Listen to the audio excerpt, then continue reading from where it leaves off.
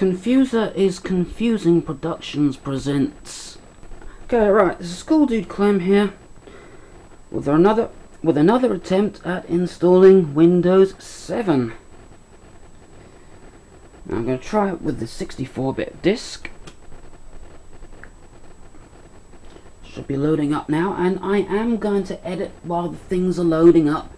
Anyway, as you might be able to tell, I decided this time that I'm going to use a proper monitor connected up to the computer instead of the TV, and look what happens when Windows finally finishes loading the files.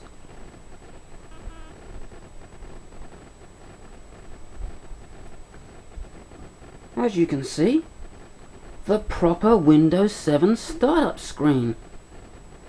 For some reason it only shows this if I have the monitor connected up. If I have the TV connected up, which isn't connected up at the moment, it shows that other screen, which is kind of strange. And this is the screen that it hangs at, but I found out that it doesn't actually hang at this screen. It just takes a little while to actually do something, so I'll come back when that's done. 500,000 million years later, finally, the installation screen pops up. But I've discovered something.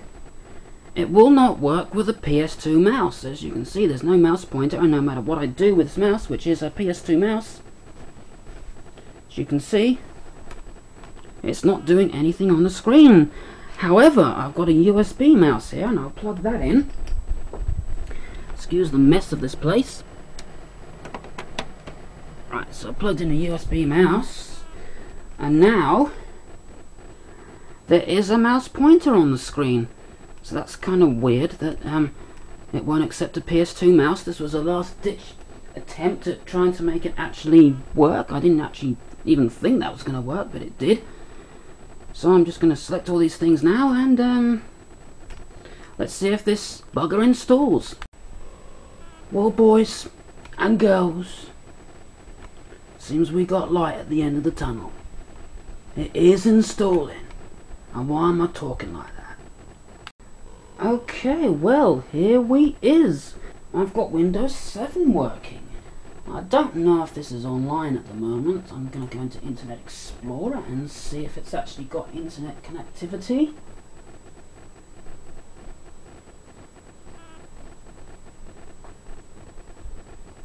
It says connecting, but I don't know if that means it actually is online.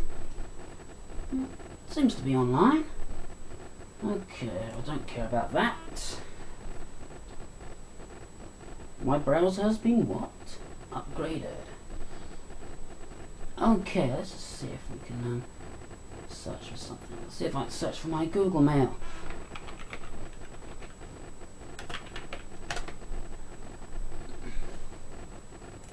Okay, that's looking promising. It's definitely online. Haven't actually put a product key in yet. I'm just trying that on the 30 days thing that you get. Probably shouldn't be showing this because people are going to flog me with emails now. But anyway,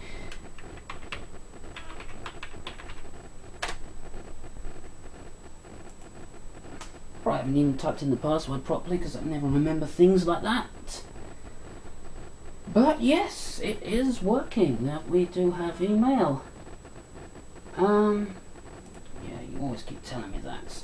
But I want to change my email address. If I do, none of my emails are going to work.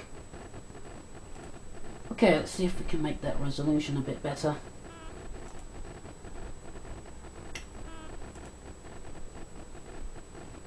Okay, it's got 1280 by 1024.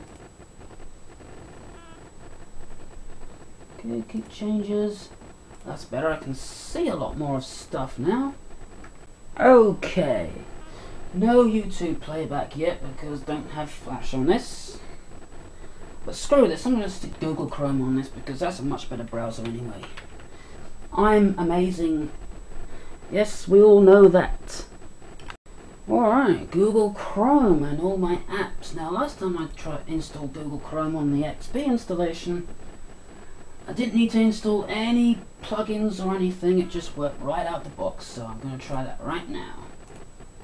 Well, come on then, let's see the Google Mail.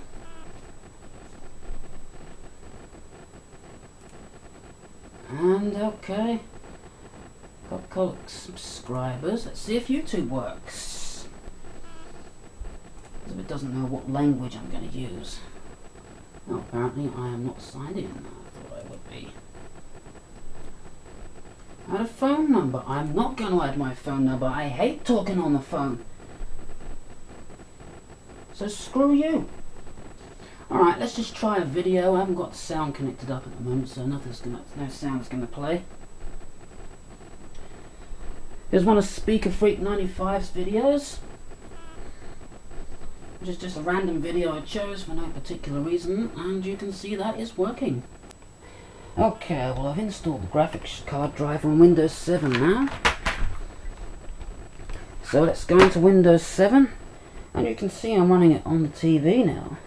And as you can see, for some reason, when I run it on the TV, we get this other loading screen. So I don't really know what that's all about. But now I'll finally be able to see whether that graphics card works better on Windows 7. Anyway, here it is, the actual information about my computer. And as you can see, it is running 64-bit Windows 7. And yes, I know I haven't activated it yet.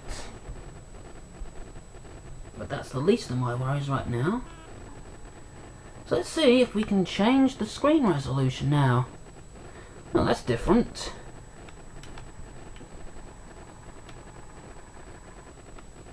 It's called AMD Vision on this. It was called something Catalyst on Windows XP, which you also need to check that Windows XP is still running. Let's see if we can go to screen resolution. I think this is on. Yep, it's on 1920 by 1080 at the moment. So I'm going to change that. Oh, looks like we can change the screen resolution. I want 1280 by 720. Apply that.